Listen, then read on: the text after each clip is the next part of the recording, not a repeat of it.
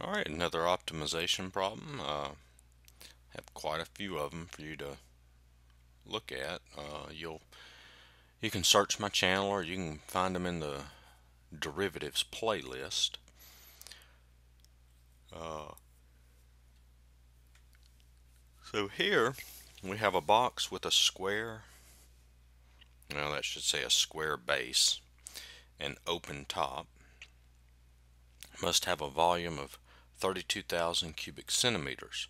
Find the dimensions of the box that minimize the amount of materials used. Alright, so let's draw our box here.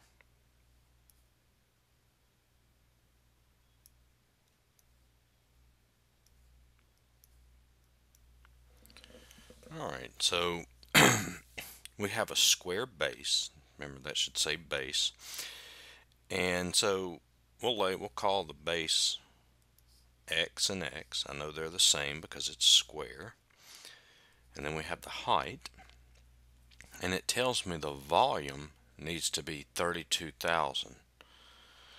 Alright, so that tells me that 32,000 is equal to x times h. That's the volume of a box. Okay, so x times x is x squared times the height, h. Alright, so that's some information that they gave us. Now, what do they want us to, in this case, minimize? They want us to minimize the materials used. So they want us to minimize the surface area. Okay, so let's get a function for the surface area. So that's just the area of each face added together. So I've got the area of the bottom here, which is x times x.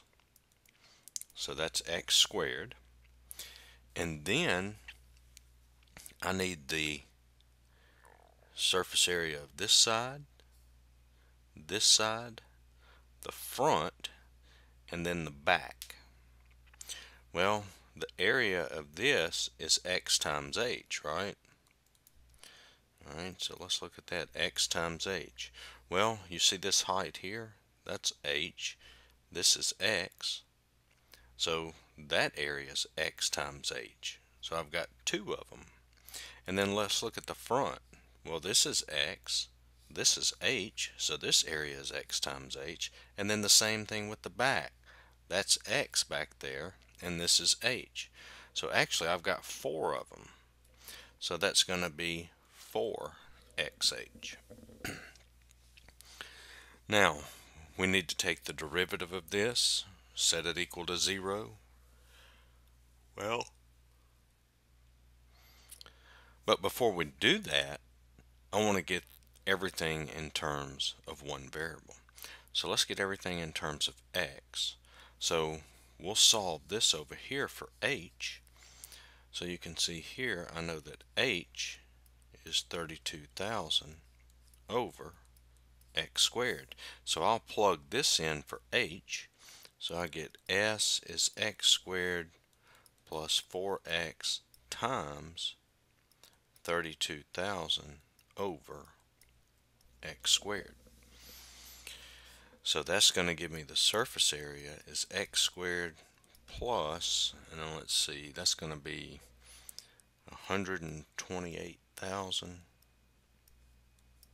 over x. The 4 times 32,000, and then this x and this x cancel.